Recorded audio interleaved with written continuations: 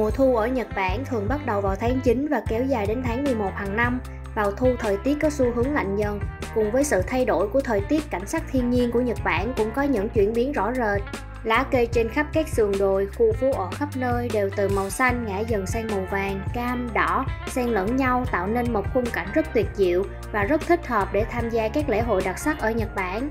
Lễ hội lửa Kurama, tiếng Nhật là Kurama no Hi Matsuri, là một trong những lễ hội mùa thu nổi tiếng nhất ở Nhật Bản với lịch sử hơn 1.000 năm.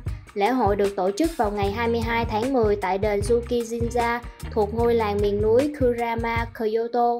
Lễ hội lửa Kurama thắp sáng màn đêm vào ngày 22 tháng 10 hàng năm ở ngôi đền miền núi Kurama, vinh danh đền thờ Yuki-jinja và các linh hồn của đền. Ngày nay là một trong những lễ hội lửa nổi tiếng nhất ở Kyoto. Lễ hội này có một cuộc diễu hành với hàng trăm người mang theo những ngọn đuốc rực lửa, tạo nên một cảnh tượng thực sự hùng vĩ.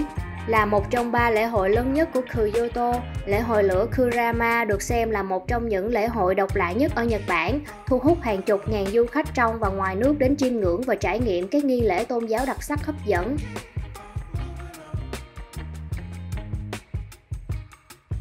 Nguồn gốc của lễ hội được cho là vào những năm đầu của thời kỳ Heian, có rất nhiều biến động đã xảy ra như loạn cửu Heisho, động đất. Để cầu cho thế gian được an lành hạnh phúc, Thiên Hoàng đã mời thần Yuki-jinja để dẫn dắt con dân của mình. Tương truyền rằng khi đáp ứng lời mời của Thiên Hoàng, vị thần này đã mang theo đoàn tùy tùng cầm đuốc và độ tế lễ kéo dài cả cây số. Chính vì vậy, vào năm 940, Thiên Hoàng Suzaku đã quyết định dời đền Yuki-jinja từ Heian Kyo, thủ đô lúc bấy giờ hiện tại là thành phố Kyoto, đến núi Kurama để cầu mong các vị thần phù hộ, cứu đất nước khỏi thảm họa và chiến tranh loạn lạc. Ngọn núi Kurama nằm ở phía bắc của thành phố, mà theo truyền thuyết, phía bắc được cho là cánh cổng dẫn tới thế giới của linh hồn và ma quỷ. Chính vì thế, đây là địa điểm lý tưởng để đặt ngôi đền trấn giữ, bảo vệ kinh đô khi ấy, để dẫn đường cho Yuki Daimyojin, vị thần bảo hộ Kurama, và các vị thần khác đến ngôi đền mới. Người dân đã đốt lửa dọc bên đường, cũng từ đó mà nghi lễ đốt lửa trong lễ hội ra đời.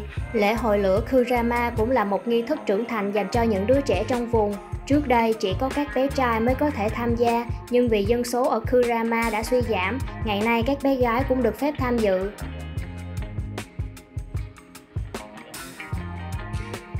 Các nghi lễ của lễ hội lửa Kurama bắt đầu vào lúc hoàng hôn, khi cư dân làng Kurama đốt lên những đống lửa được gọi là Kagaripi trước nhà của họ. Vào lúc 6 giờ chiều, khi nghe tiếng hô Shinji ni Mairasare, lễ hội bắt đầu. Những người tham gia sẽ thắp lên ngọn đuốc riêng của mình và cùng nhau diễu hành về phía đền Yuki-jinja.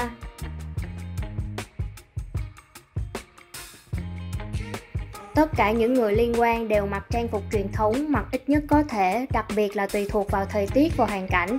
Dép, khố, váy, dây bện buộc quanh eo và một miếng vải đệm trên một vai để lót đuốc. Một số ít nam giới trong làng đưa đền thờ Mikoshi di động lên đường để mang đến đền thờ. Đây là màn trình diễn hết sức tuyệt vời vì Mikoshi rất nặng.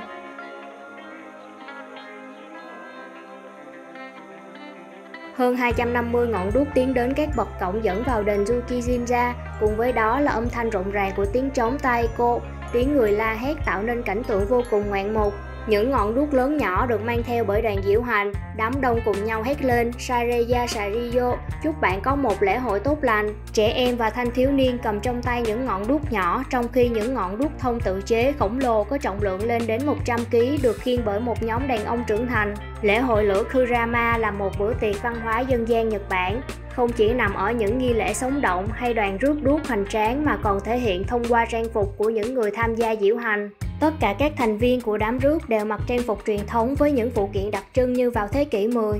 Bất kể thời tiết, họ mặc khố cùng váy bệnh bằng dây quanh eo, đi dép chiến binh và quàng một tấm vải chéo qua vai để đỡ ngọn đuốc nặng. Ngôi làng nằm trong lòng một thung lũng xinh đẹp của ngọn núi Kurama. Ngoài lễ hội đặc sắc, bạn có thể dành thời gian tham quan ngôi làng, thư giãn tại suối nước nóng Kurama Onsen và chiêm ngưỡng cảnh quan tuyệt vời của mùa thu. Vào dịp lễ hội, người dân trong làng sẽ trang trí nhà cửa bằng cách trưng bày đồ gia truyền, đồ cổ ở cửa sổ và sân nhà. Những đồ vật đó có thể là áo giáp của samurai, đồ sành sứ, tranh vân vân. Tất cả tạo nên một khung cảnh cổ xưa, đưa du khách trở về quá khứ cách đây hàng thế kỷ.